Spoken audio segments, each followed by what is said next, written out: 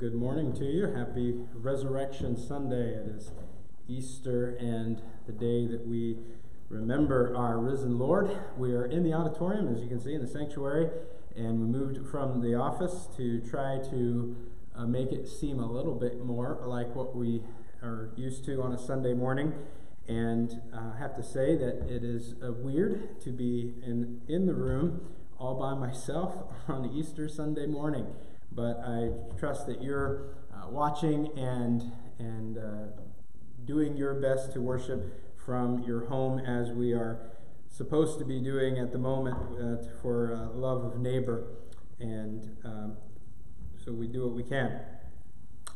So I apologize for there is a bit of an echo because we're in a bigger room, and if we have to continue doing this for weeks, we will figure that out as we go along. But you should be able to drown that out, or that hopefully will become background noise to you as we try to make the best of what we have.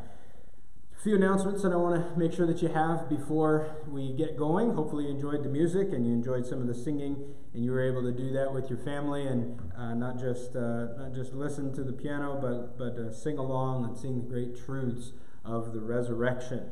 Of course, some of the same announcements that we've been sharing, I want to make sure you have. If you have the bulletin that was sent out on Remind, and you can follow along, and you'll see all of these things. But I want to remind you that tonight at 6, we will be also going back into our world religions, finishing the apologetics. This is like kind of part 3 of the last session, finishing up on world religions. And so I hope that you've been helped by that and able to learn a little bit about that. We're going to be finishing that up tonight, and then next Sunday night we'll begin something new. Let me say we have quite a bit of birthday wishes this week, so let me say happy birthday to Tim Sears, and to Samuel Ferranto, and to Gertie Koblenz, and to Gerald Karras. Happy birthday to all of you this week. And then also 2 anniversaries to recognize: the Spinkses and the Aldays. So happy anniversary to Maury and Mary Gail, and Larry and Kathleen. Hope that you have a great anniversary, and I hope that you have many more years of happiness together. So God bless you. Again, we mentioned last week there was a missions committee meeting scheduled for this week. I think you've probably figured it out, but we won't be having that. We're postponing that, and we'll reschedule that for a later time, and we'll take care of the business that we need to. And then the last one, and just one that I want to make sure that you know, and if I have to say it a lot of times, I will. I want to make sure that you know that if there's any way that we can help or pray for you, contact us. We're doing our best to contact you, but in the meanwhile, in between those phone calls or texts, if there's something that you need, or just someone to talk to, someone to encourage you, someone to encourage you in one way or another, let someone know. Reach out to me, reach out to one of the deacons, one of the church family.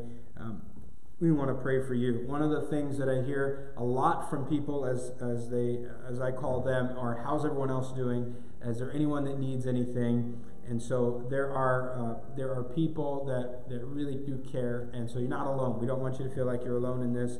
And maybe people who are also dealing with kids, or also getting used to a husband being around all the time, or a husband being around all the time and not being able to do his normal routine. So there's all kinds of different scenarios and ways that people are experiencing what we're going through right now. And so we want to be a help to you if we can. And if the only thing we can do is to pray for you, then that's quite a bit, and that's really something. So we want to do what we can to help you with that. I want to read to you again from the Valley of Vision, my favorite little prayer book. I read this throughout the morning before I start my prayer time. It's kind of like reading poetry. It's kind of like getting yourself just immersed in some really rich language, and all of these toward God. And so I'll read this in a moment as we consider Psalm 77. This being Resurrection Sunday, I wanted to read something that was similar to that. It had a little bit to that, and I think that you'll recognize the tones of the resurrection in Psalm 77, beginning in verse 11. I will remember the deeds of the Lord.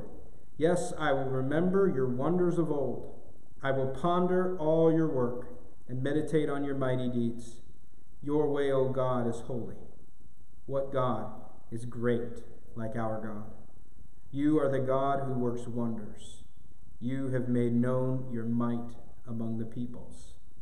You with your arm redeemed your people, the children of Jacob and Joseph, Selah. Of course, this was sung by Israelites back in a day when they were the only ones who could call themselves the people of God, and today, through the great gospel of Christ, Gentiles can say, we have been redeemed by God's strong arm. So we come to worship this God who has done some wonderful things, and on this day, throughout the calendar year, one of the greatest act that God has done, I would think maybe the greatest act that God has done, resurrecting from the dead, his Son, Jesus Christ. So I read to you a portion of a prayer called Resurrection, and I think this is so appropriate and fitting for today. It says, Adorable Redeemer, thou who wast lifted up upon a cross art ascended to highest heaven. Thou who was man of sorrows, was crowned with thorns, are now, as Lord of life, wreathed with glory.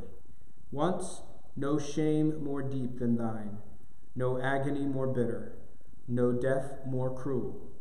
Now no exaltation more high, no life more glorious, no advocate more effective. Thou art in the triumph car leading captive thine enemies behind thee. What more could be done than thou hast done? Thy death is my life, thy resurrection my peace, thy ascension my hope, thy prayers my comfort. Let's go to our Lord this morning and pray and give him thanks and praise for the great things he has done for us. Father in heaven, we do give thanks that you have triumphed over the grave, and that even now as we pray and as we commune with you, as we worship you on a Sunday like this, we are confident that this is a risen Lord to whom we call. This is a living Savior to whom we pray. And we're thankful that we're not worshiping a memory. We are not just simply remembering a life that was once lived and is now gone, but continues and is very personal to us. So, Father, we're thankful and we praise you for the great things that you've done. Lord, there are many, many blessings that you have given to us that outnumber any of the prayers and the requests that we could offer. And Father, this morning we even recognize that there's no way that we would be able to comprehend how deep your love is for us and how many things that you have done on our behalf. And so with a very small grasp of what you have done, we say thank you. And with an eye to an empty grave this morning, we look and stand in awe and wonder and gratitude.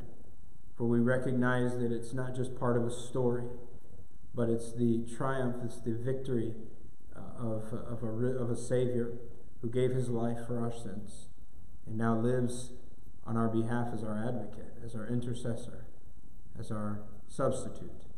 So, Father, we thank you that this morning we have a reason to worship. We have a reason to be together, to lift up our voices and sing about it, to open up our Bibles and to listen to it and to read it aloud and to hear it taught ourselves. We pray this morning that you will help us as we worship. I think for probably 100% of us, never done Easter Sunday like this. And so we even ask for grace that we might be able to get past the uncomfortableness or the awkwardness of what we have kind of been forced to do, and may we be just wrapped up and totally captivated by the great God who rose from the dead and in victory on our behalf. And so we pray that you will bless our time in your word and guide us and give us the grace that we need to not only hear, but believe and obey. And it's in Jesus' name that we pray and ask. Amen. I'm going to read to you from Matthew 28 as of course it's Easter Sunday, and so we want to read an Easter passage to get our minds fixed on what it is that we are to remember. Hopefully this week you've had an opportunity to reflect on not only the events of Easter Sunday, but the events that led up to it, the crucifixion on Friday, and I always think about on Saturday that day of silence, of the wide range of emotions that must have been experienced by the people who knew Christ. We think about the guilt, and we think about the confusion, and even the disappointment, and of course the deep sorrow after losing a friend and a teacher. But the guilt of having betrayed that teacher, the guilt of having let him down in denying him as Peter did, or as abandoning him as did his disciples, or of the confusion of what Jesus had promised and what they had thought was going to happen, and now was really ended in their minds. And for an entire Saturday, they sat in wonder. It was a Sabbath day of rest, but I imagine their minds were not very restful. We look forward to on Saturday because we know that Sunday is going to be Easter. We know what that means, but Jesus had told them he would rise from the dead 3 days after he died, but they didn't really understand it. And so as we try to understand how uncomfortable that Saturday would have been, we can then read about that Sunday and get a bit of a better understanding of what they must have felt like. So I read Matthew 28, and I'll read the first 10 verses of Matthew's resurrection account. It says, "Now, after the Sabbath, toward the dawn of the first day of the week, Mary Magdalene and the other Mary went to see the tomb. And behold, there was a great earthquake, for an angel of the Lord descended from heaven and came and rolled back the stone and sat on it. His appearance was like lightning, and his clothing white as snow. And for fear of him, the guards trembled and became like dead men. But the angel said to the women, 'Do not be afraid, for I know that you seek Jesus, who was crucified. He is not here, for he is risen, as he said. Come, see the place where he lay. Then go quickly and tell his disciples that he is risen from the dead. And behold, he is going before you to Galilee. There you will see him. See, I have told you.' So they departed quickly from the tomb with fear and great joy, and ran to tell his disciples. And behold, Jesus met them and said, 'Greetings.' And they came up and took hold of his feet and worshipped him. Then Jesus said to them, 'Do not be afraid. Go and tell my brothers to go to Galilee, and there they will see me.'" One of the little phrases that has popped up in my mind this year as I ponder the Easter story is the little phrase that the angel said, "As he said." He is not here. He has risen as he said, just like he promised. And my mind goes back to the different instances in Jesus' ministry when he promised the disciples, "I'm going to go to the cross, I'm going to die, but I am going to rise again. I am going to live." And as we recognize, as we read these words from the scriptures, we recognize that the disciples didn't understand. They didn't really get what Jesus was talking about. But after the resurrection, they finally understood. And this is what the angel is saying. This shouldn't be a surprise to you. This is what he said he would do. And then we think about, even as Paul describes the gospel to us in 1 Corinthians 15, that Christ died according to the scriptures, and that he was raised according to the scriptures. It wasn't just as Jesus himself said, but as the entire scripture as a body has said and told us, the Messiah will not see corruption. He will die, he will rise again, and he will live. And so we're thankful that we have these words to ponder and to meditate upon. In this Easter this year, I hope that you will take some time today and think about what that means, what a resurrected Savior means.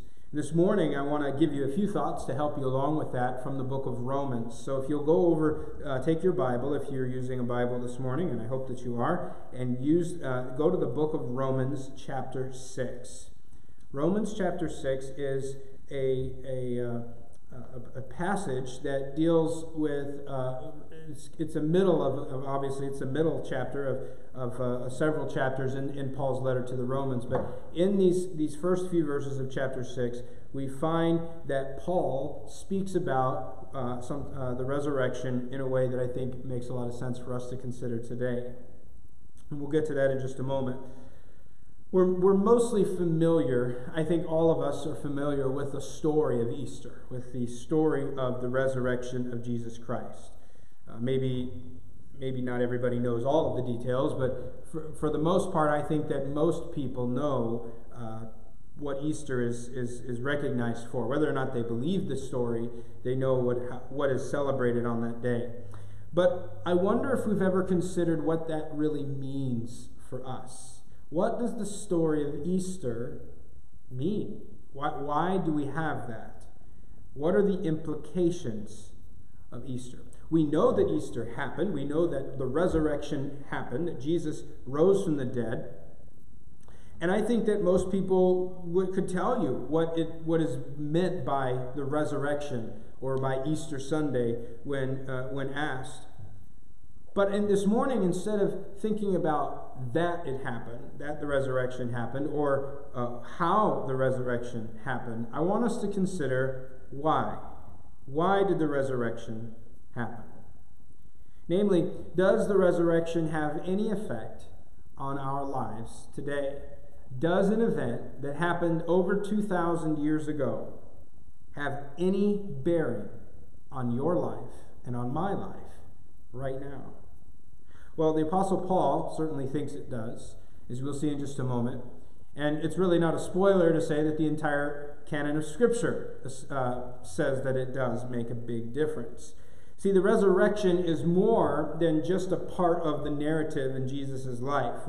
We all have a time when we're born, a time when we die, and then Jesus had a time when he resurrected. And it wasn't just a part of the story to kind of fill it in to make him different than the rest of us. Paul is explaining in Romans chapter 6 that the resurrection of Jesus has a huge impact on how we live our lives right here, right now. And so this morning, I want us to consider the fact that the death and the resurrection of Jesus doesn't just mean justification for the sinner. It doesn't just mean that we can be saved. But the resurrection, the death and the resurrection of Jesus also means sanctification for the Christian. And so we'll look at that in Romans chapter 6, and we'll consider the first 14 verses. Let's pray once more and ask the Lord to help us as we study his word together. Father, we open our eyes to your words. We open our hearts to receive it. We pray that you will speak to us as only you can do. Lord, may we not just go through another time in the Word and miss the truths that are there. May our eyes be open to truth. May our hearts believe it, and may we obey it and apply it. May we see the importance of these words, and really of all the words of Scripture in our lives as believers. And may be someone who's hearing this that is not yet a Christian. We pray that you would use your word to shine the light of the gospel in their heart, that they might understand and believe and know the glorious truth and be changed by it, just as we pray that we will. And it's in Jesus' name we ask. Amen. Well, right from the very beginning of Paul's letter, in chapter 1, we read that Paul has the resurrection in mind. Now, the resurrection isn't primarily or the only thing that Paul is talking about. In fact, Paul is really going to talk about the gospel as his main argument or main purpose in the letter to the Romans. But he incorporates the resurrection right away. Now, do you remember in Matthew 4 when the devil was tempting Jesus in the wilderness?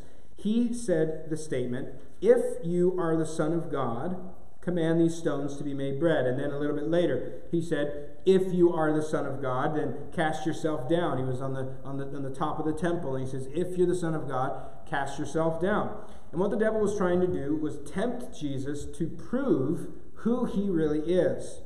Well, Romans 1:4 tells us how Jesus proves who he really is. And it's not by turning stones into bread. It's not by jumping off of the temple and not dying. Paul says in Romans 1:4 that Jesus was declared to be the Son of God in power according to the Spirit of holiness by his resurrection from the dead. So Paul is saying to us here that Jesus proved who he is by resurrecting from the dead. In fact, it says that he was declared to be the Son of God, which means it was said of him. And not just said of him, but said powerfully that he is the Son of God by his resurrection. Now, we want to make sure that we're not thinking that it's saying anything like he became the Son of God by his resurrection. He was already the Son of God. He was not made the Son of God because he was resurrected. He was declared to be the Son of God. And so Paul, right at the very beginning, wants us to understand that by the resurrection, who Jesus is has been clearly made known to us.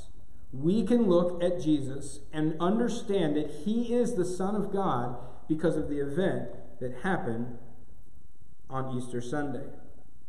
Now, as we continue to work through until we get to chapter 6, there's a lot of things that are covered. And we're not going to try to take the time to understand all of those things, but maybe a 30,000-foot view would be helpful to get us to chapter 6.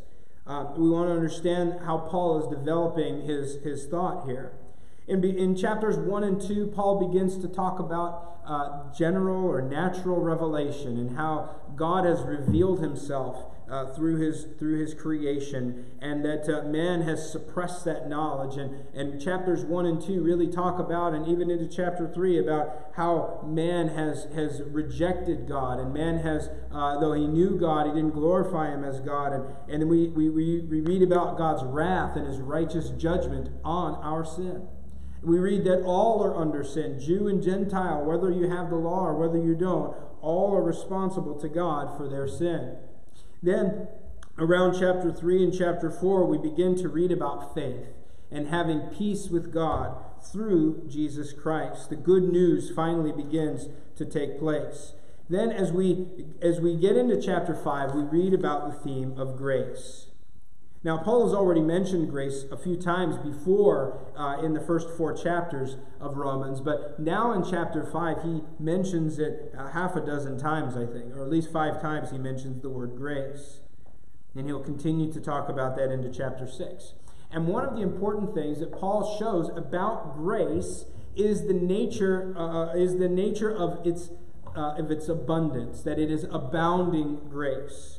And the verse that really highlights that the clearest is in chapter 5 and verse 20. And so since we're at chapter 6 to study this morning, it's easy to find back up into chapter 5 and read verse number 20. A familiar verse if you've been in church for a while. Now the law came in to increase the trespass, but where sin increased, grace abounded all the more. So where there was a lot of sin, an abundance of sin, grace was present in more abundance, in even greater amounts. And this is what Paul is talking about, how wonderful grace is. That even though our sin is at its height, it's insurmountable even, for grace, it pales in comparison. Grace abounded even more. And now, as Paul has been talking about grace, and when we get into chapter 6, he is anticipating a question that comes from thinking about abounding grace. Where sin abounds, grace did much more abound. He anticipates a question right away as we get into chapter 6. He says there, what shall we say then? Are we to continue in sin that grace may abound? It's the person who would say, well, if there's a lot of sin, and every time there's a lot of sin, there's a lot more grace, then let's make more sin so that there will be even more grace, which would be an abuse of grace. And notice how Paul answers this He says at the end of verse, or the beginning of verse number 2, by no means, or God forbid, or absolutely not, of course not. We should not sin so that grace may abound, or live in sin, continue in sin that grace may abound. Literally, the words there are, may it never be. May it never be so that people who have been redeemed, who have been brought into relationship with God, continue to live in sin. And that's even how Paul asks the question here, how shall we who are dead to sin, how can we who died to sin still live in it? In fact, he's saying, how could we do this? It's not necessarily a question of desire, like why would you do it, but a question of an ability, like how could this even be possible? How can someone who is dead to sin continue to live in it? And this is what Paul is really going to be talking about for the next several verses, on even for the next chapter or two. But what Paul has already expounded to us in verses 1 and 2, now he explains to us in the next several verses that we will look at. Namely, that Christians are not to continue living in sin or to be ruled by it. And here's where the resurrection ties in with this, the resurrection of Christ is that which makes it possible for us to no longer live and be controlled by sin. So we're not supposed to sin. And it's because Jesus rose from the dead that we don't have to sin, that we are no longer controlled or bound by sin. And so we're going to read this passage together, and I invite you to read it with me and follow and see where we're going. And as we're reading it, let me give you a couple of things to be looking for. First of all, we're going to see several indicatives, several statements of facts. I'll point them out, 4 of them, that really will build upon one another as we go. Then we will see, following these indicative or statements, we'll see imperatives or commands. We'll see several commands given to us in light of what we have already been said. So the indicative command says, here's the truth, and the imperative command says, now do this based on the truth. And so overall, I want you to see that the Bible teaches us that the resurrection of Christ means sanctification for the believer. In other words, because Jesus rose from the dead, those of us who are in Christ are now dead to sin, free from bondage, and able to live new lives unto God for His glory. So Romans chapter 6, beginning at verse 1. Listen to God's word. What shall we say then? Are we to continue in sin that grace may abound? By no means. How can we who died to sin still live in it? Do you not know that all of us who have been baptized into Christ Jesus were baptized into His death? We were buried, therefore, with Him by baptism into death, in order that just as Christ was raised from the dead by the glory of the Father, we too might walk in newness of life. For if we've been united with Him in a death like His, we shall certainly be united with Him in a resurrection like His. We know that our old self was crucified with Him in order that the body of sin might be brought to nothing, so that we would no longer be enslaved to sin. For one who has died has been set free from sin. Now, if we've died with Christ, we believe that we will also live with Him. We know that Christ, being raised from the dead, will never die again. Death no longer has dominion over Him. For the death He died to sin, once for all. But the life He lives to God. So you also must consider yourselves dead to sin and alive to God in Christ Jesus. Let not sin therefore reign in your mortal body to make you obey its passions. Do not present your members to sin as instruments for unrighteousness, but present yourselves to God as those who have been brought from death to life, and your members to God as instruments for righteousness. For sin will have no dominion over you, since you are not under law, but under grace. So we look at these indicative statements first to understand what Paul is saying to us, these statements of truth. And I have them in four different statements, and we'll go through them briefly so that we can understand what Paul is building there, so that we can get to the commands, what we're understanding the implications of the resurrection for us. The first statement, the first indicative statement that Paul gives to us is in verses 3 and 4. Baptism into Christ means union with him in death. Baptism in Christ means union with Christ in death. Notice in verse number 3 how he starts off his explanation of the answer he gives to this really, really crazy question about living in sin after being in Christ. And he says, don't you know? Don't you know that all of us who have been baptized into Christ Jesus were baptized into his death?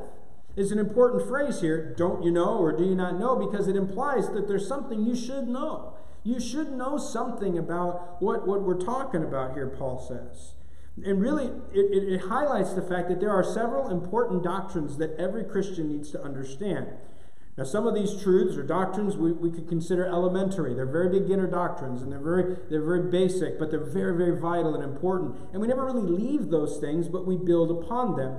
And then there are others that would be considered advanced, and maybe I don't know where you are, particularly in your knowledge and in your understanding of the Scriptures, but our knowledge, which should always be growing, will affect how we live on a daily basis. And that's what Paul's getting at here. If you're going to ask that type of a question about living a certain way, it comes back to the fact of don't you know certain things about the Scriptures and about the doctrine of Christ. And so let's listen a little bit closer and hear how he develops this statement. He says, and we see in verse number 3 also that being saved means being united with Christ. And that's how he talks about using this language about being baptized into Christ Jesus. Now, the New Testament uses the phrase in Christ quite a bit to describe what it means to be justified or to be saved. A very clear example of that is found in Galatians chapter 3 in verse 26. It says, "For in Christ Jesus you are all sons of God through faith. For as many of you as were baptized into Christ have put on Christ." And here, this baptism into Christ is an association with Christ. It's a union with Christ. And it talks about here, as we think about baptism, it talks about someone who is immersed or who is covered with Christ, like putting on the garment. We'll see that even that language in a little bit from now. But so being saved, he's saying, is like being if you're a Christian, if you're justified, baptized into Christ, Paul's saying, if you're that, then that means that you are united with Christ in death.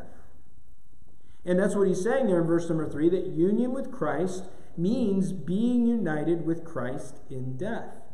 Therefore, verse number 4, we were buried with him by baptism into death, in order that just as Christ was raised from the dead by the glory of the Father, we too might walk in newness of life. So Paul's saying here in the beginning of verse number 3 that if you're baptized into Christ, that means you were baptized into death. And the following step after death is burial. And so he goes into then we were buried with him through this baptism. Now, baptism is that symbol by which we are buried with Christ. We're not literally buried as Christ was literally buried. I like what one scholar put it. He said, burial sets the seal on death. So the Christian's baptism is a token burial in which the old order of life in sin comes to an end, to be replaced by the new order of life in Christ. So the first the first statement we need to understand that Paul says here is that baptism into Christ means union with him in death. Now they build. We look at the next half of verse 4. Union with Christ in death means union with him in life. Union in his death equates with union in his life, or union in the resurrection. Look at verse number 4 again, the second half. It says we'll read the whole thing. We were buried therefore with him. We were buried therefore with him by baptism into death, in order that, or so that, just as Christ was raised from the dead by the glory of the Father, we too might walk in newness of life. So we were buried with Christ so that we also might have new life. Just as Jesus was raised from the dead, we who are dead and buried with him are raised to new life. Jesus was raised by the glory of the Father in verse number 4, and we also who are dead and buried with him are raised to life again. The third statement is in verses 6 and 7. Union with Christ in death means death to sin and freedom from its bondage. Now, I didn't read verse number 5 just a minute ago, so I'll begin there so that you can hear the building, the progressive building of his statements here. For if we've been united with him in a death like his, we shall certainly be united with him in a resurrection like his. We know that our old self was crucified with him in order that the body of sin might be brought to nothing, so that we would no longer be enslaved to sin. For one who has died has been set free from sin. So union with Christ not only means union with him in life, but it means that we are dead to sin and free from its bondage.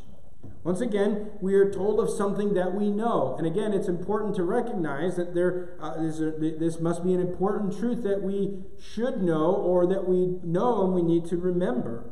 That our old man, our old self, was crucified with Christ in order that the body of sin might be done away with or might be abolished. Now, this is the old self that Paul later calls the body of this death in chapter 7. He says, who's going to deliver me from the body of this death? I want to do these right things, but I find myself doing the wrong things, and it's the war that's raging inside of not only him, but inside of every true believer. Paul desires to be freed from sinful actions, and he recognized that though he's no longer ruled by sin, there is a war within him, and he finds himself doing sin even though he doesn't want to. Ephesians 4:22 says that the old self belongs to your former manner of life and is corrupt through deceitful desires. And this is the old self, the old man, if you will, that has been crucified with Christ. And we see that the purpose of this death in verse number 6 is so that we'll no longer be enslaved to sin. Because death means the freedom from whatever service you are in. And so then it says here that in verse number 6 that the old self would be, or the body of sin might be brought to nothing. It's an interesting word there. It means to be destroyed. It means to be done away with or abolished or made powerless. And what is being explained to us here is that because of the death in Christ and the union with him and then the union with him in resurrection, we are free from the power of sin. Now, it's not saying that we're free from the presence of sin, as we see later on in chapter 7, as we continue to deal with our sin, but we are free from its bondage. It doesn't mean that we'll never struggle with it again. It doesn't mean that all of the sinful natures and patterns in our lives are going to fall away quickly or easily. It does mean that a change has occurred. If you're in Christ, old things are passed away, all things are becoming new. Before we are in Christ, we were the slaves of sin. Chapter 6 and verse 17. And it was our master, it was our Lord. We obeyed its commands, and we lived for its desires. We were controlled by it. But death brought an end to that bondage. And that's what Paul is getting at, that when we died with Christ and the old man was crucified with Christ, we're no longer under the bondage of sin. It's no longer our master. And that brings us to the last statement. Union with Christ in his death means union with him in life to God. Dead to sin, alive to God. And we see that in verses 8 and continuing. It says, now if we've died with Christ, we believe we will also live with him. We know, again, something that we should know, we know that Christ, being raised from the dead, will never die again. Death no longer has dominion over him. For the death he died to sin. once for all. But the life he lives to God. So you also must consider yourselves dead to sin and alive to God in Christ Jesus. So if we're in Christ and we've died with Christ, then just as Christ was raised to life, so we will also. Because we know that Christ is not going to die again because he's resurrected.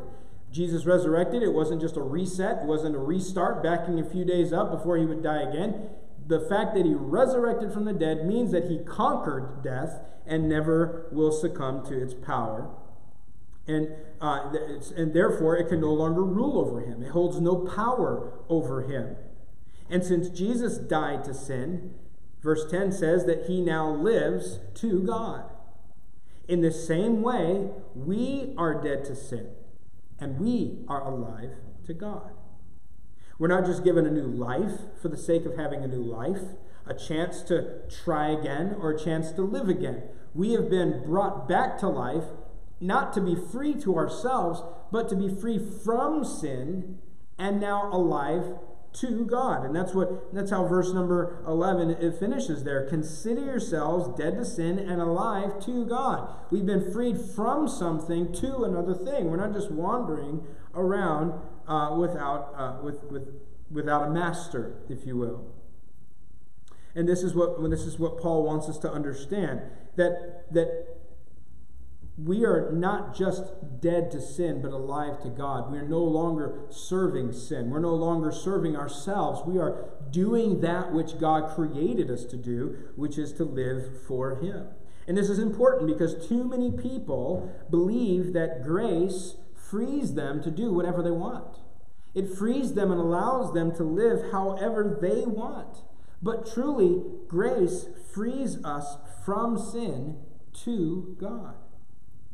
From death to life. And that's what, if we would continue into verses 15 and on to the next chapter, we would see that further explained.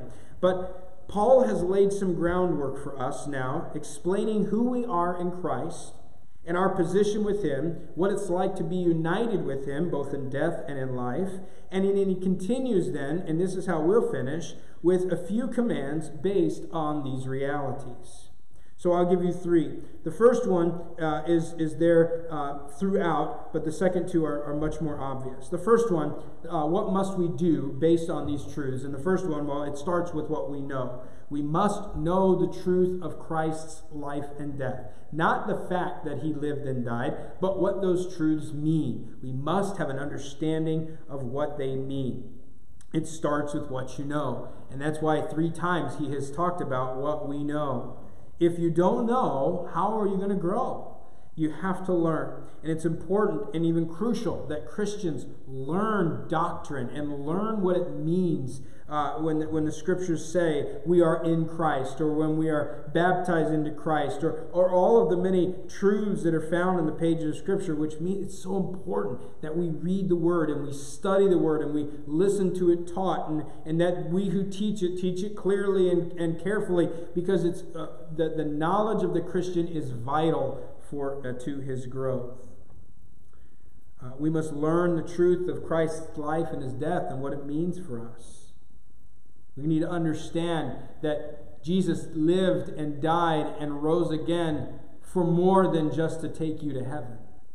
The purpose of Jesus' life and death and resurrection was more than just so you could be forgiven of your sins or go to heaven when you die. It's about living today unto God for his purpose, for his glory, and by his Spirit. So first of all, know the truth of Christ's life and death. Secondly, in verse 11, we read it already, you must consider yourselves dead to sin. Once you know, then it's a mindset. Now you've got a new perspective. You've got a new way to look at life. Consider yourselves dead to sin. And this kind of goes back to how he started in verse number 2. How can we live in sin or continue to live in it if we were dead to it? And that's why he finishes it in verse 11 there. Hey, consider yourself dead to sin. Wake up in the morning and consider yourself no longer under the slavery and bondage of sin. You're dead to it. And consider yourself alive to God in Christ Jesus. As a new lifer, if you will, consider yourself no longer the slave to sin, but alive to God. And it means that we need to actively resist the control of sin in our bodies. The body of this death, the body of sin, the old man, is not completely done away with yet, and he's not going out quietly. He's kicking and fighting and screaming all of the way, and he every day will try to take over and use our bodies for its own purposes, for sinful desires and for temptations and for sin and our own wickedness. And that's the third statement then, the imperative that we see here in verses 12 to 14. Present yourselves to God, or present yourselves as a living sacrifice. In verse number 12, he says, let not sin therefore reign in your mortal body. Don't let it control you. Why? Because you're dead to it. It doesn't have a claim on you and have a right to lord over you. And notice how it will reign in your mortal body, by making you obey its passions.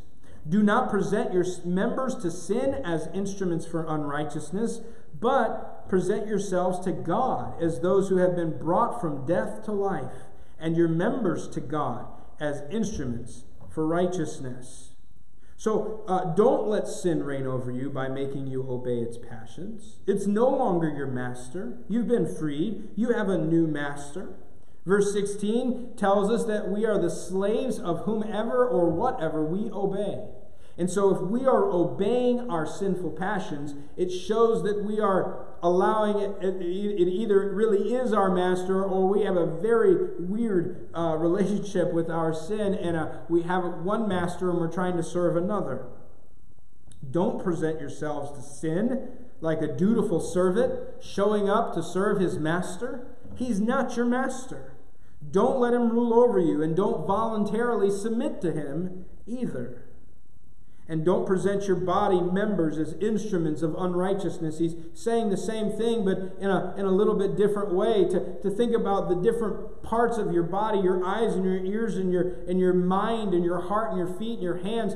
Don't present them as instruments, as tools to work unrighteousness. Instead, present yourself to God, your new master, as someone who is alive in him, through him, and for him. Verse number 13. Present your body members, your body parts, as instruments for righteousness.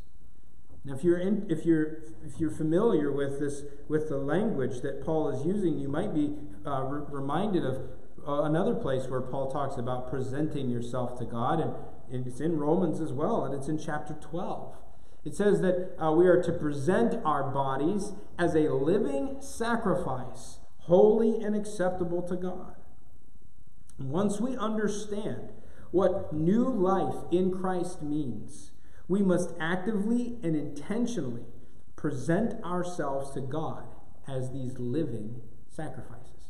Sacrifices that are alive unto God. And it goes on to say that this is how we worship. This is your spiritual worship. Now, just if you want to continue to read through chapter 6, you get an understanding of how he continues to develop this thought. They continue the theme of being freed from the power of sin and presenting ourselves to God with even starker language. Let me just read how it ends in chapter 6 in verse number 19. Just as you once presented your members as slaves to impurity and to lawlessness, leading to more lawlessness, so now present your members as slaves to righteousness, leading to sanctification. And this is why I say that the resurrection of Christ means the sanctification for the believer. Because we have been freed from sin, we have been given new life in Christ to God, and as we live and present ourselves as instruments of righteousness to God, it yields sanctification in the believer's life. So, to answer our question from the very beginning of the chapter, should we continue in sin in order to make grace even more abundant? Well, the answer is clear. How could we do that? We are dead to it. We have a new life in Christ. Instead, We must learn what it means to be in Christ. We must renew our minds each day to live as truly dead to sin and alive to God. And we must daily present ourselves to our new Lord and our new Master, who is our Heavenly Father, who sent his Son to suffer and to die for our sin, who raised him to life 3 days later, so that through his death and resurrection, we might have forgiveness of sins, but newness of life as well. This is what the resurrection means for the Christian. It means having new life today. Not just eternal life one day, but new life today, right now, as you live and breathe right here. Not only new life for the one who walked out of the tomb on Easter Sunday, but for all who are united with him by faith. It means sanctification, living unto God in ways that honor him and bring him glory. If you're a Christian, that means that you have been crucified with Christ. As Paul says in Philippians, I've been crucified with Christ, yet I no longer live. Jesus Christ now lives in me. And the life I live by the faith of the Son of God who loved me and gave himself for me. If you're a believer in Christ this morning, know that you are alive for a purpose, for a reason, that Christ has redeemed you so that you might live for his purposes. And if you've never trusted in Christ as the Savior of your soul, the Bible teaches us that he is the only way to find this new life. We read very carefully in the letter to the Romans, Paul says that we are dead in our sins and our trespasses, and that we stand under the wrath of God. We are condemned, Jesus said in John 3, we are condemned already.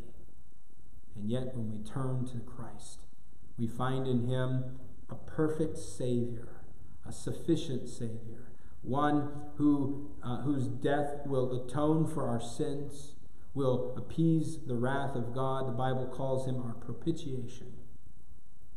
And when we turn to him, we find in him not only forgiveness of our sins, but new life. One day we'll live forever with him in heaven. But today, you can have new life.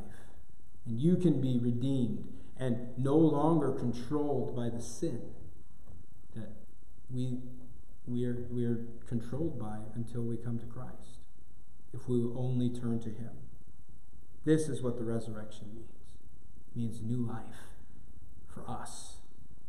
It means sanctification unto God in ways, and helps us to live in ways that honor him and bring him glory. Why don't we pray together? Father, we do ask that you will seal your words in our hearts. Write them on our hearts. Teach us what they would mean and how they would apply into our lives. We pray that the Holy Spirit who indwells each believer would continue to teach us the truths of your word. I pray that you would help us to see in very clear and practical ways how these words and these truths would apply to us.